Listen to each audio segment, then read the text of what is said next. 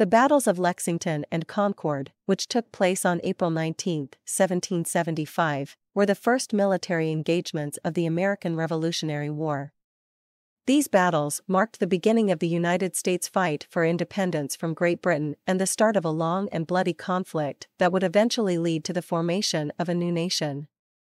The American colonies had been growing increasingly discontent with British rule for years, and tensions came to a head in 1774 with the passage of the Coercive Acts.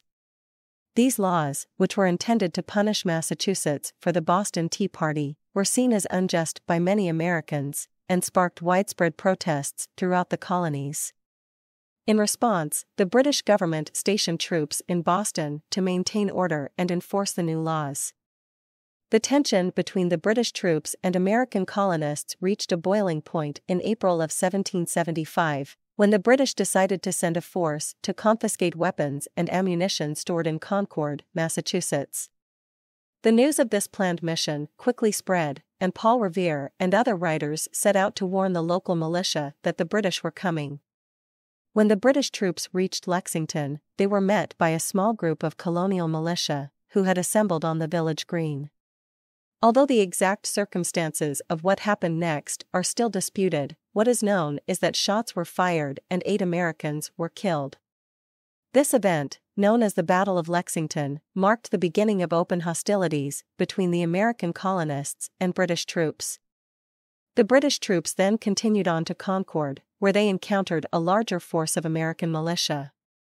The ensuing battle was much more intense, and the Americans, who were fighting on their own home turf, put up a determined resistance.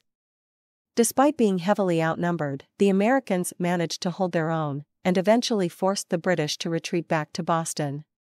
The battles of Lexington and Concord had far-reaching consequences for both Great Britain and the American colonies. In the short term, the battles galvanized the American people and solidified their resolve to fight for their rights and independence. The news of the battles spread rapidly throughout the colonies, and thousands of men answered the call to arms. In the long term, the battles marked the start of the American Revolutionary War, a conflict that would ultimately lead to the creation of a new nation, the United States of America. The legacy of the battles of Lexington and Concord is still felt today. These battles are seen as a symbol of American independence and determination, and they have become an important part of American history and heritage. The site of the battles is now a National Historic Park, and thousands of people visit each year to learn about the events that took place there and to pay homage to the brave men and women who fought for their rights and their freedom. In conclusion, the battles of Lexington and Concord were a turning point in American history and the beginning of a long and bloody conflict that would eventually lead to the formation of a new nation.